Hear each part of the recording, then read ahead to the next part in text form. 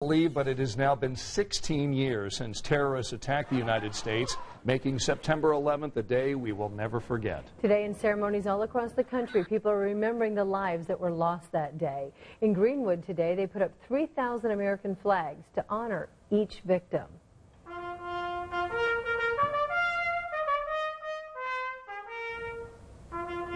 This memorial, known as the Never Forget Tribute, lines State Road 135 in front of the Forest Lawn Memory Gardens.